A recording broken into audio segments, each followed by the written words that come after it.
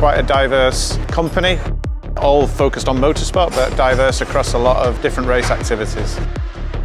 From Extreme E program through to GT4, the LMP2 cars behind, and Le Mans and LMP3, it goes on, yeah. So even I've probably forgotten some. And that's why we're all here. We're all motivated to be as competitive as possible, and that's why we love it. We've got about 30 people here. We've just got one car in the WEC season, a full season, but for Le Mans we'll have 3 cars.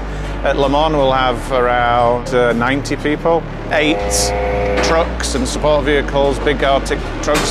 The staff list grows, the team grows, and the operational side of it can take a lot of managing, but so far, as you point out, so far so good, quite successful.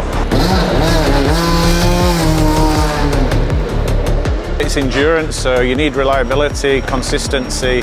Obviously lap time is important, but the consistency of the lap time right through how we manage the tyres. Everybody thinks it's just about the drivers, but very much about the crew and the car, the reliability, and everything that goes into extracting the performance and the detail out of every element.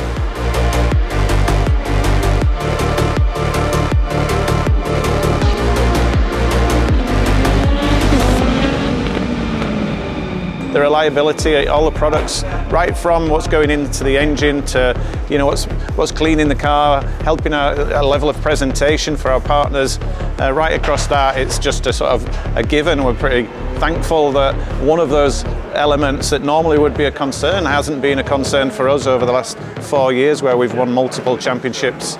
It's been a great partnership and a successful one.